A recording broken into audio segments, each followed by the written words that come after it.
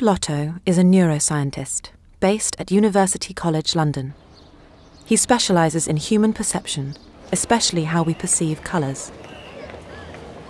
Could you start off by telling us a little bit about yourself and what got you interested in colour and perception of colour?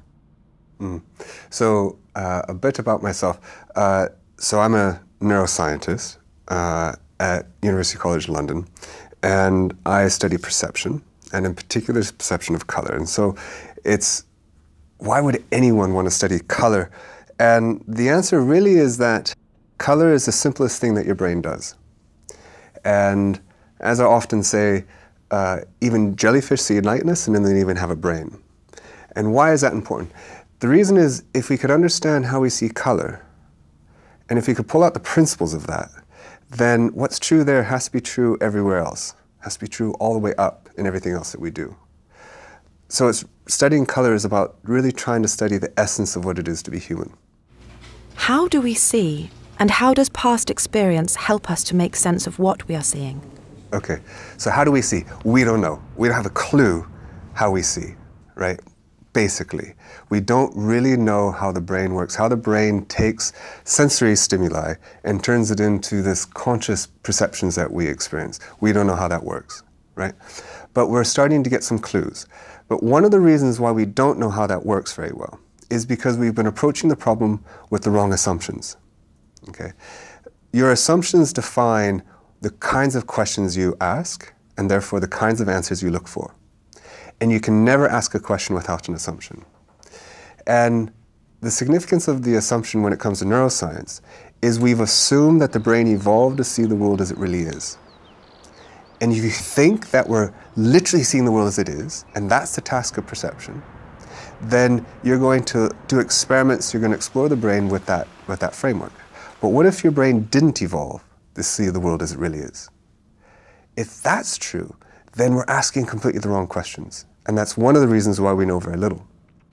From your point of view, what is colour for? Simply put, colour enables us to distinguish between surfaces that we wouldn't normally be able to distinguish between.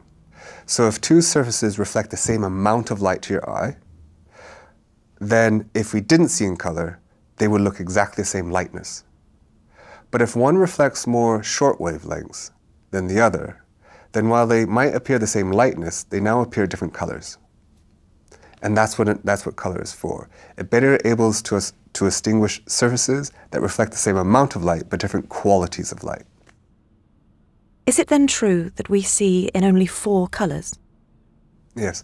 So this idea that we see in 4 colors is potentially quite confusing for people because they think that, well, I literally see millions of colors. And in fact, that's true. I can make subtle distinctions between different shades, millions of different shades, we can see on our computer monitor. And the ability to see the distinction between one spectral distribution, one wavelength, and another is called a just noticeable difference. How much do I have to change this before I notice a difference? And when I do that, again, I can see millions of changes. And yet, all those changes, all those colors get categorized in 4 different ways. Right? And there are only 4 categories of color, which is red, green, blue, and yellow.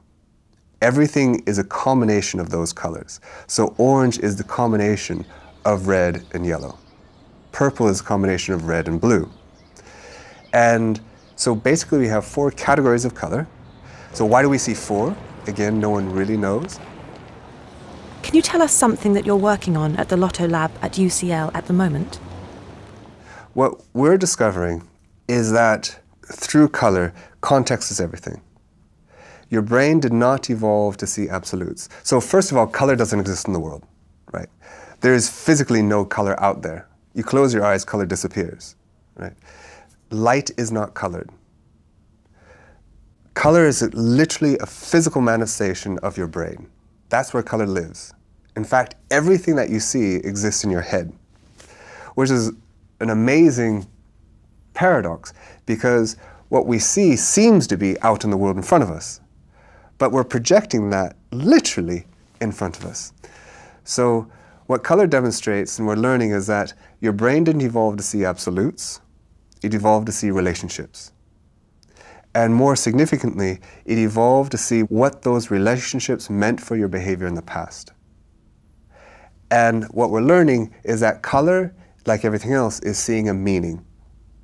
It's not a cognitive meaning, but it's still a behavioral meaning. And with that type of framework, we're better able to understand the mechanisms then about how your brain sees. Could you take us through one area where there's been a practical use of what you've researched? Yeah, so what's practical about what we do? I mean, put it another way, who cares? I suppose is another way of phrasing the question. And I've approached that in a number of ways. One of the ways the practical outcome is this conversation, is one example. It's ultimately trying to get people to see things differently. And if you can give them the principles by which your brain sees differently at the level of color, then maybe they can apply those principles to other things that they do in their life. So the way they make decisions. To get people, to enable people to consider the possibility of being more creative, more compassionate, more courageous. So to me, I see that as a potential direct outcome of thinking about how your brain deals with color vision. It's about applying the principles. It's about applying a framework, which is fundamental education as well.